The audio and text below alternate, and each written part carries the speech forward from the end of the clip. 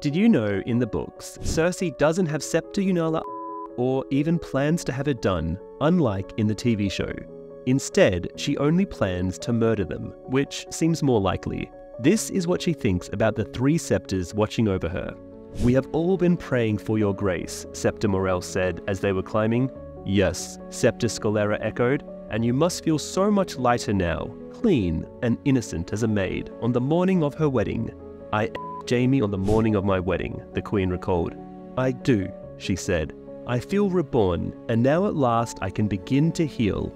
She imagined how sweet it would be to slam an elbow into Septa Scarella's face and send her careening down the spiral steps.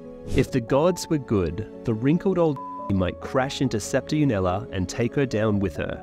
"It is good to see you smiling again," Scarella said. Anyway, subscribe for more.